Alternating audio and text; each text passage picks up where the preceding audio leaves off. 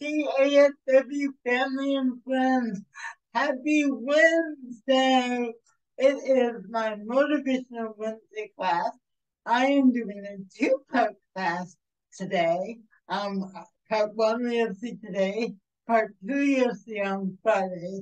But my background where I am is in the beautiful land of Pandora, which is the land for the movies Avatar, which came out in 2009, and Avatar: The Way of Water, which is out now. I believe it was released late last year, but it's playing in theaters now.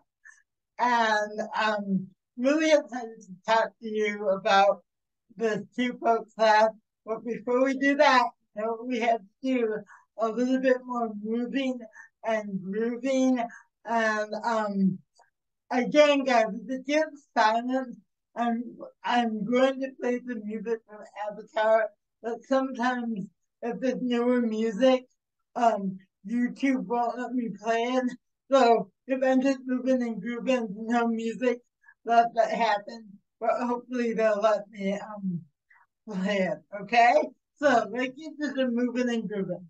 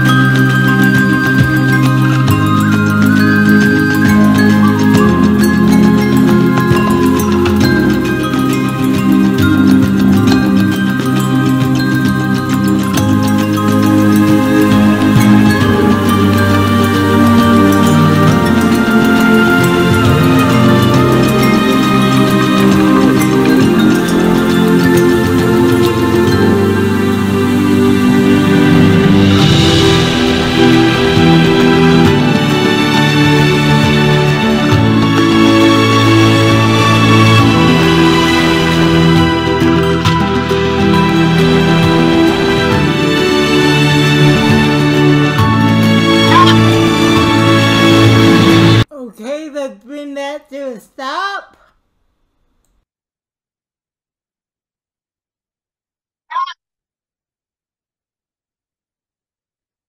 All right, guys, cool.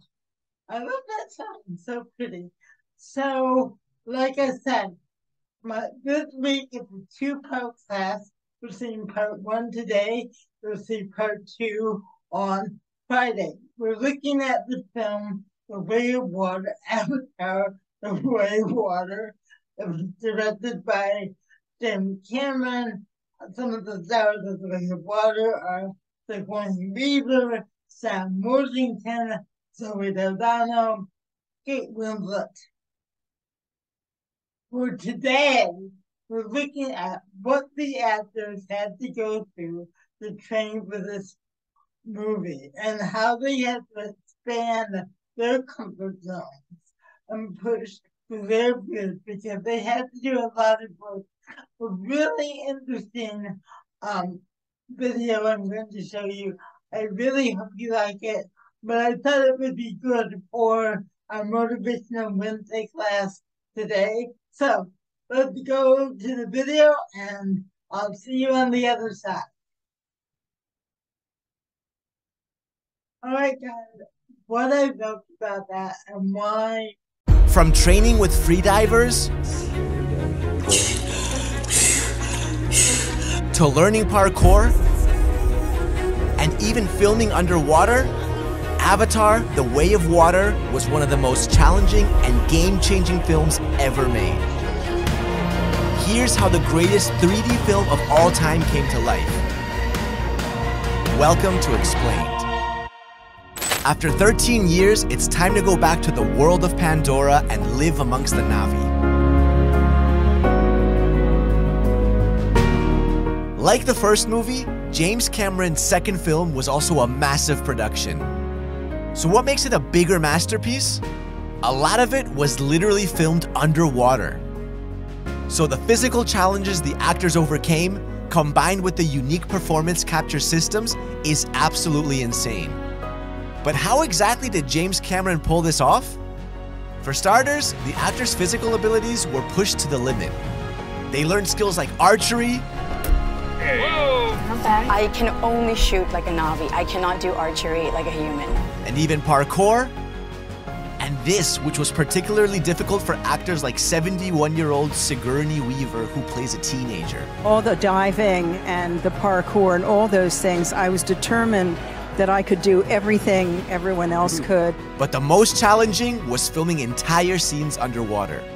Usually in films, underwater scenes are filmed on dry land. Remember this scene from the first Avatar film, where a Thanator chases Jake over a waterfall?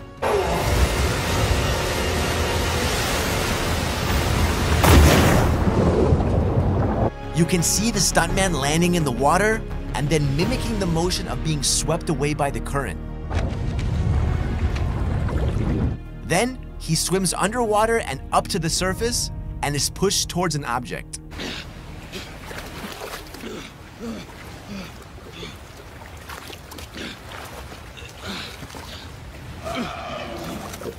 While this technique may have worked for a short scene, Cameron had to find a more natural way to film longer underwater scenes in Avatar 2. The way of water connects all things. So he literally had the cast train with freedivers in Hawaii for months. They learned special techniques to hold their breath for several minutes and stay calm. We did work with world-renowned free divers that train Navy SEALs. He gets us in a meditative state, and he helps us lower our heart rate. He helps us learn how to, through breathing techniques, like put a lot more oxygen into our bloodstream and eliminate a lot more, carbon dioxide, so that we can sustain our breath. But the natural urge to breathe can be strong. So Kirk Crack, a highly skilled diving professional and coach, taught them how to distract themselves if that happened. When the desire to breathe comes, he called it the dirty villain. And you ignore the dirty villain, you go, ha, you, go away. And then you try to do all these mind games, like I used to paint myself blue, pretend, and then I'd sing Speed Bunny Boat, like a, bird on the wing, and anything you can do to keep from thinking about, I really want to breathe. In fact, some of the actors set records on set, with Sigourney Weaver doing a breath hold for 6.5 minutes and Kate Winslet holding her breath for 7 minutes and 15 seconds. Here we go.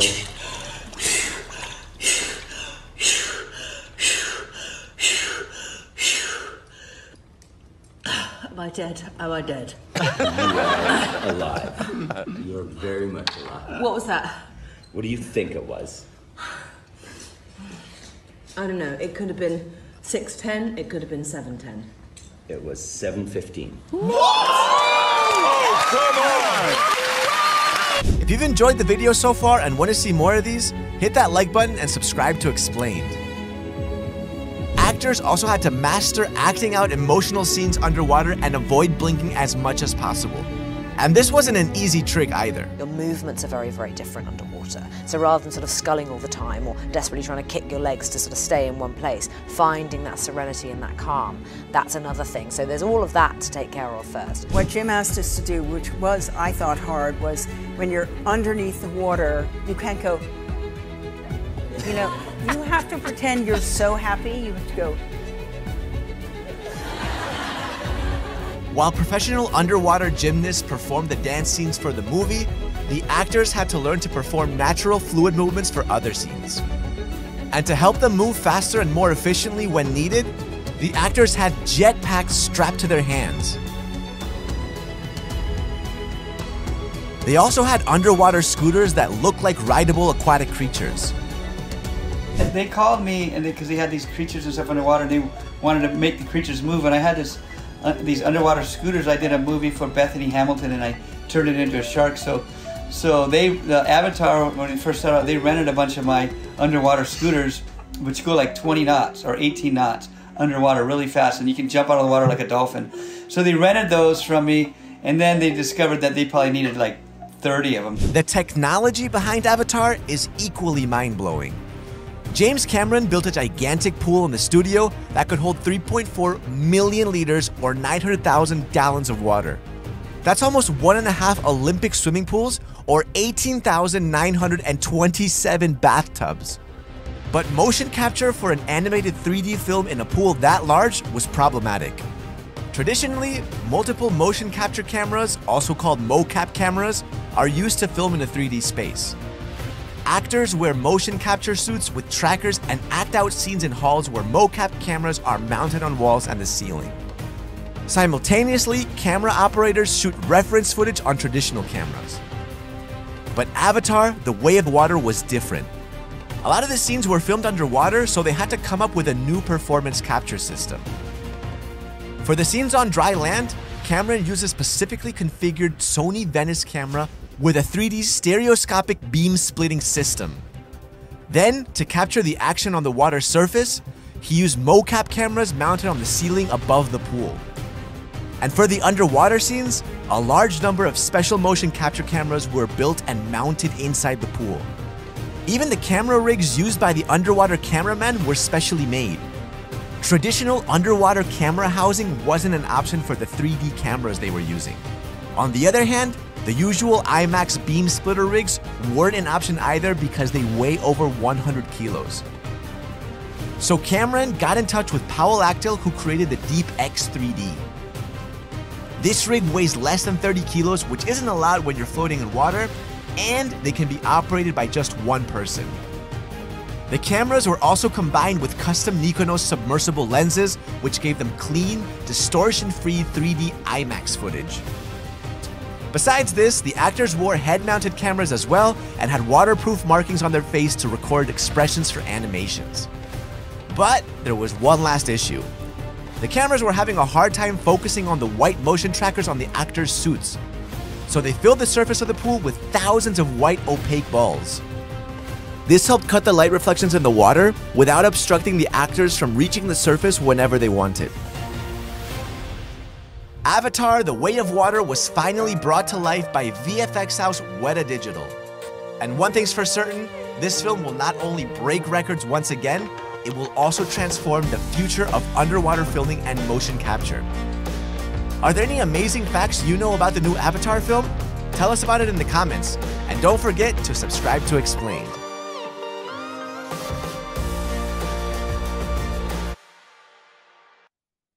I really hope you enjoyed that.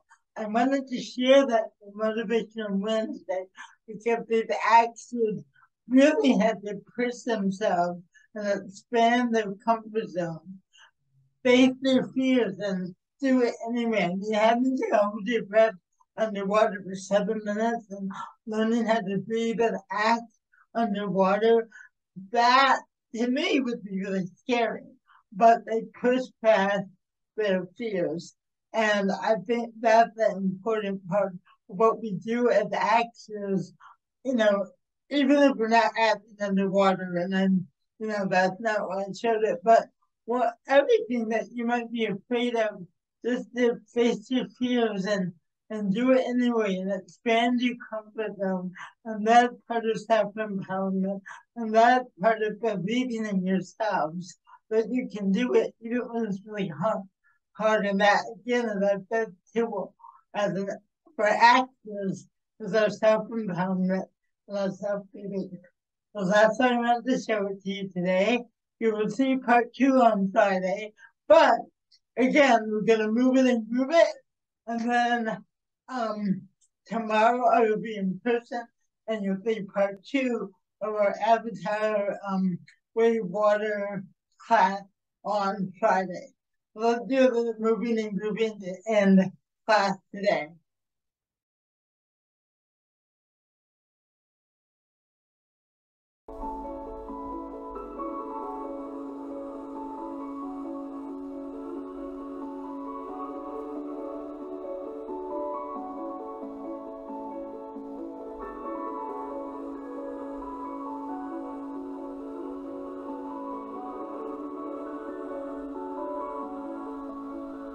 Okay guys, see you on Friday. Love you, miss you. Have a great day.